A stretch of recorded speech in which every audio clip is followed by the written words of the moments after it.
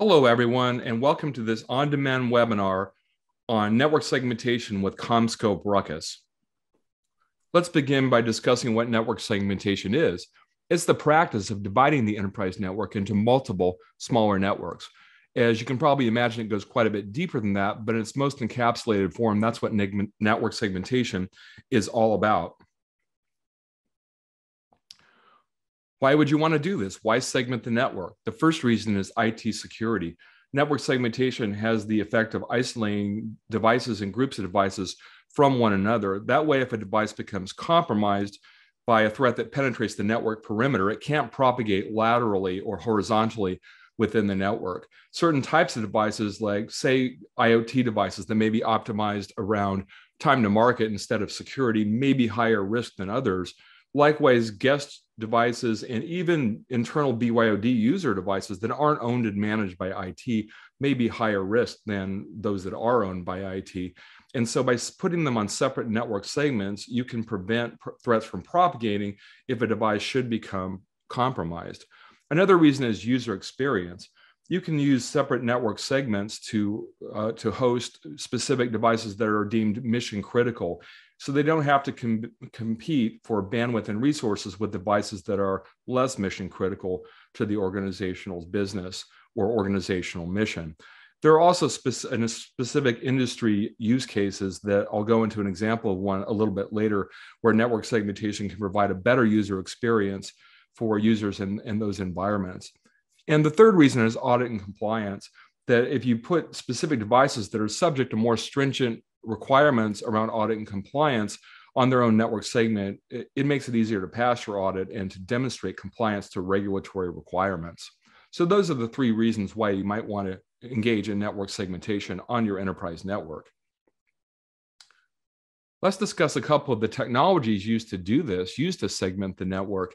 And these are VLAN and VXLAN. And they stand for Virtual Local Area Network and Virtual Extensible Local Area Network. And they are similar in certain ways because they allow you to provide a virtualized network on top of your physical network. But there are some differences, and let's go into those. The VLAN scales to 4,000 VLANs on a single network.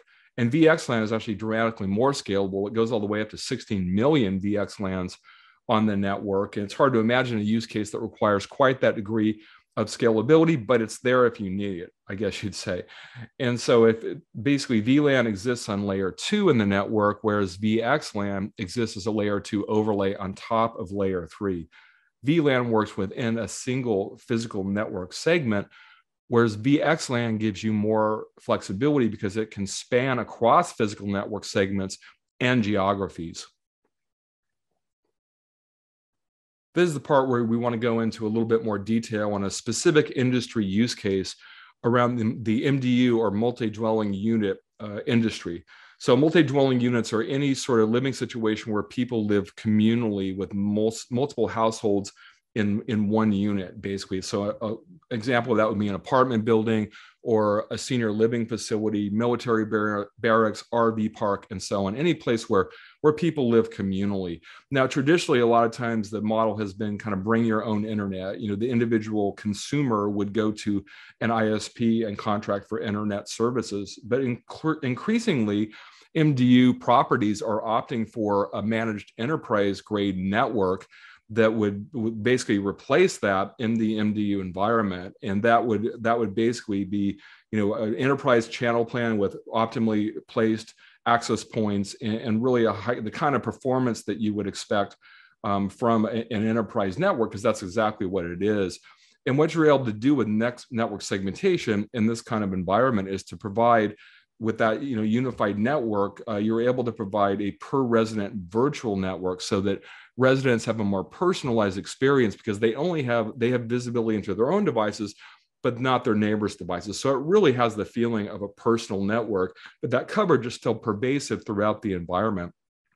And residents have the ability to roam about the environment, whereas if they were using, you know, the consumer grade approach, you know, once they roam outside of their unit, in the area outside their unit, that they would lose connectivity. But with this approach, and the virtualized personal networks using an enterprise-grade network, you're able to roam about that environment and maintain your connectivity as you go down to the gym or the front lobby or the pool, for example. And it really provides a great user experience for residents in that MDU environment.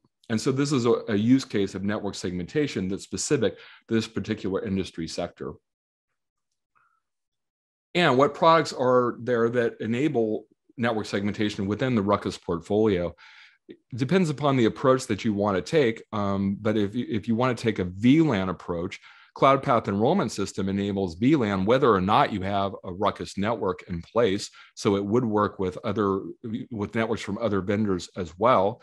If you want to do VXLAN, at least in the way that we've implemented it here at CommScope RUCKUS, you would need a wider range of products. And those would include virtual smart zone, either essentials or high scale, and that would be version 6.1. And then you need the smart zone data plane, either the hardware appliance or the virtual smart zone data plane. And of course, you're going to need RUCKUS APs to round out the deployment there, to provide the kind of performance that residents are going to expect, or users or students or whoever the users are in your environment. And you're also going to need CloudPath 5.9 release 3 in order to implement VXLAN, at least in the particular way that we've done it here at CommScope RUCKUS. A little bit more detail on the products, a couple of the products that we mentioned in the previous slide.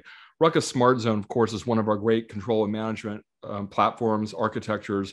In fact, in many ways, you could think of it as the flagship for medium to large enterprise that wants an on-premises approach to control and management. It's also very popular in the service provider partner community. And many times the previously mentioned MDU sector would use a network as a service through a service provider, and Smart Zone's very conducive to that, very popular with medium to large enterprise and with service providers. And Smart Zone basically provides converged wire and wireless management with maximum scalability for those types of customers and for the service provider partners. And I won't go through each of the features and attributes here individually in the interest of time, but just know that Smart Zone is converged wired and wireless management. And a few more words about Cloud Path Enrollment System. So Cloud Path Enrollment System is all about secure onboarding, getting users connected to the network, BYOD guest users, IT-owned devices connected to the network quickly, easily, and securely. So it's a cloud service for secure network access, or another way to say it is network access security. So it has a variety of security measures, streamlined onboarding, that process by which users connect for the first time with a new device to get them connected without IT involvement, self-service workflows. And it's all about BYOD guest users and IT-owned devices. So Cloud Path Enrollment System is an important element of the RUCKUS approach, at least, to network segmentation. That concludes our presentation today. If you'd like to learn more, please go to commscope.com/network-segmentation. Thanks for watching.